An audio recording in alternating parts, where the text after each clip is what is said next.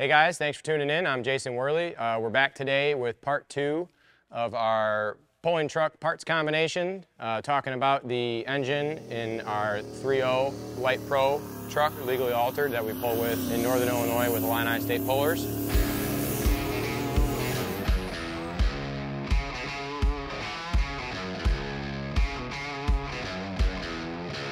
So as I mentioned in the previous video, we just got back from the dyno a week or two ago. We've got the engine still on our dyno cart. This is what we use to run and test the engine on.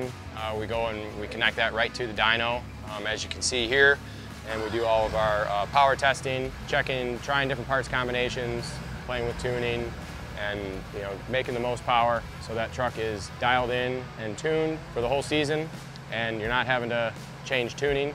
You put the engine in and it go, and you can work on your chassis and suspension and get that truck dialed in to get that power to the ground. So we'll get into the details here of the turbo, exhaust side, intake side of our combinations, and tell you what it is we have available for you. We use a lot of Hartz turbochargers, got a great relationship with Dustin and Brandon over there at Hartz Diesel. Just recently came back from testing some of their latest and greatest stuff and giving them some feedback. So 4-inch intercooler plumbing down to our custom air-to-water intercooler. So first you'll notice the intercooler is mounted fairly low in relation to the engine. It's between the frame rails, right in front of the engine, and that works out really well for mounting your ice box. So if you mount your ice box directly in front of the intercooler in your weight box, all the weight of that water and ice is as far forward as it can be, and you're able to run your pumps directly into the bottom of each inlet. You want to always feed your intercooler from the bottom so that your core can completely fill with water. If you're feeding from the top, the water's just dropping through and it's not fully filled with water, and you're not getting the best cooling of charge air. So we have our ice box in the front here, as you can see, in the weight box, and we've got our 4 electric pumps that feed into each lower port of our intercooler here and fills that core up from the bottom, and then your return out the top, right back in to the top of the ice box, fanning out, melting that ice really nicely. So that's why we have our inlets and outlets the way we do. It's a very nice compact setup, and it's all your weight as far forward as possible. Another thing we did special with ours is having it all be a part of the engine, allow you to take that engine in and out of the truck from the dyno stand right into the truck without having to dismantle and take everything apart. We've incorporated mounts on the side of the intercooler that connect right to our front engine plate so that everything can be bolted together.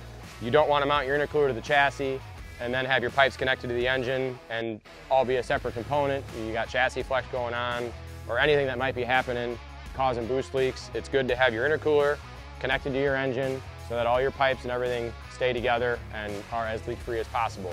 We like to use the Vibrant Van-Gen style clamps. Gives you a little bit room for flexibility when you're taking turbos on and off, moving things around. Obviously there's slop and bolt holes when you're mounting up the brackets, and things can fluctuate a little bit. So the Van-Gens are nice for a little bit of room for error versus a solid V-band connection. And then one of the most important things with the design of our intercooler here, and why it's a great combination with our billet fabricated individual runners, is because you've got a left and right runner. It's not one single plenum.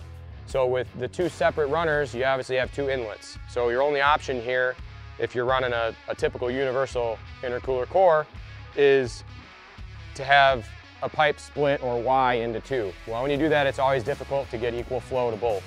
So when we designed our intercooler core that we build, we've got our 1 4-inch in, and then we use 2 3-inch outs. So we're able to flow through that core and evenly distribute air to both sides of the engine through these 2 3-inch pipes. We also have the connection line on the back of our intake runners, make even distribution of that airflow. At the heart of our air-to-water core, we use 4 Garrett turbocharger air-to-water intercooler cores. Very efficient, literally 0 pressure loss on these intercoolers. I've done testing at the dyno with different cores back to back, and we've had great luck running these intercoolers and keeping your intake temps below 55 degrees throughout the whole pass.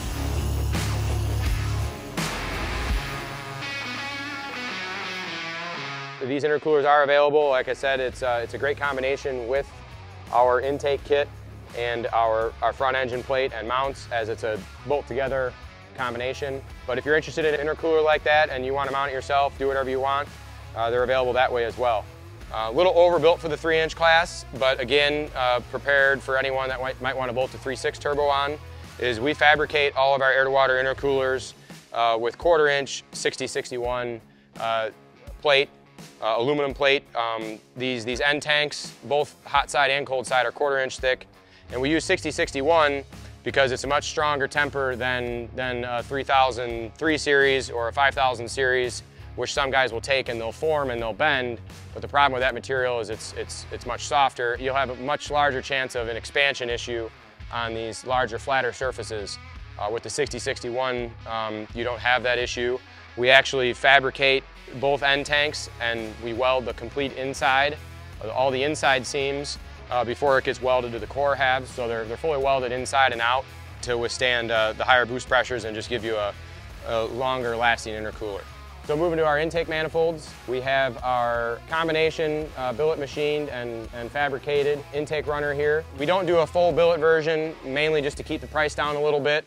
It's got multiple billet components that are welded together, and we're able to keep the price point a little better versus a complete full billet assembly. But again, individual runner ports to each head, larger than the factory port, so if you've got ported heads opened up a little bit, you can port match those cylinder heads right to our intake manifold, and it works really well with the two 3-inch Van Gent inlets feeding off of our intercooler. We've got some additional tie bars through the center to help decrease any chance of expansion of that sheet metal top hat, especially in a high boost application if you're running a 3.6 or larger turbo.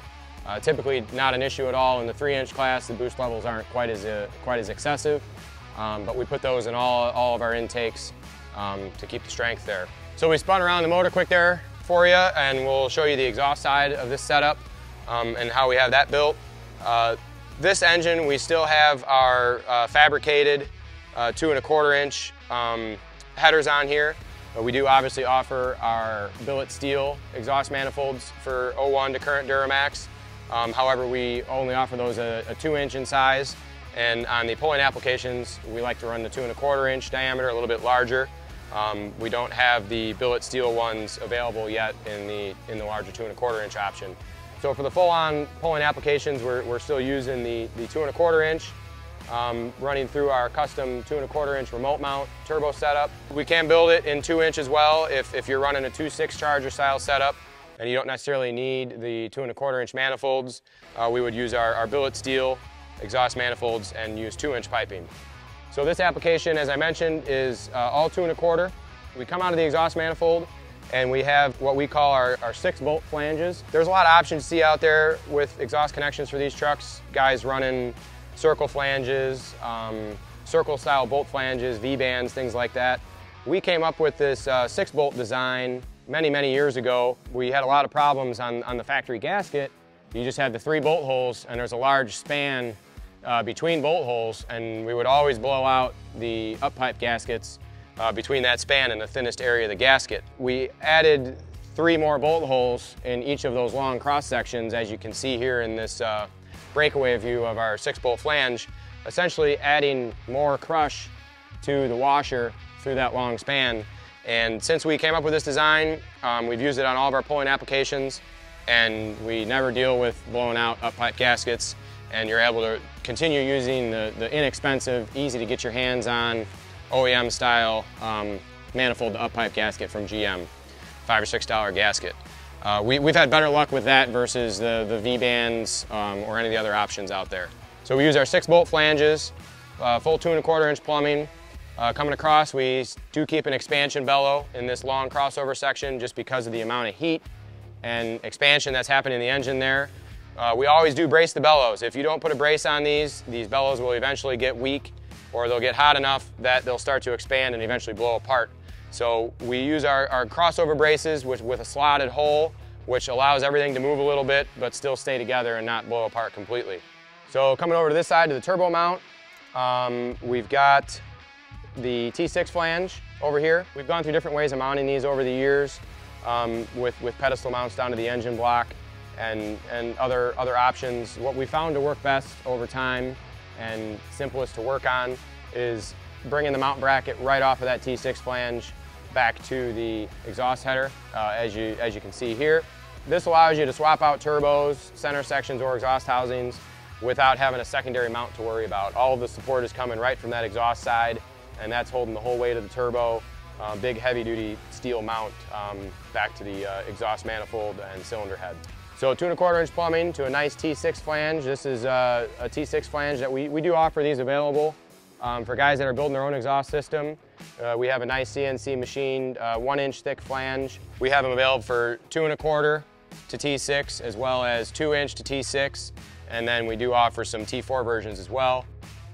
If you're wanting to build your own setup, we can sell those nice adapter flanges. Really nice and slick to weld a full-size pipe to, not have to worry about crushing the pipe or reforming the end of the pipe. Nice taper from round into that T6 flute. So that wraps up the exhaust side of our combination here on our 3.0 setup. If you've got any questions about truck pulling, about a combination you're interested in putting together, or if you want to do a 3.0 build, feel free to contact us and we'd be happy to talk with you. Thanks a lot for tuning in.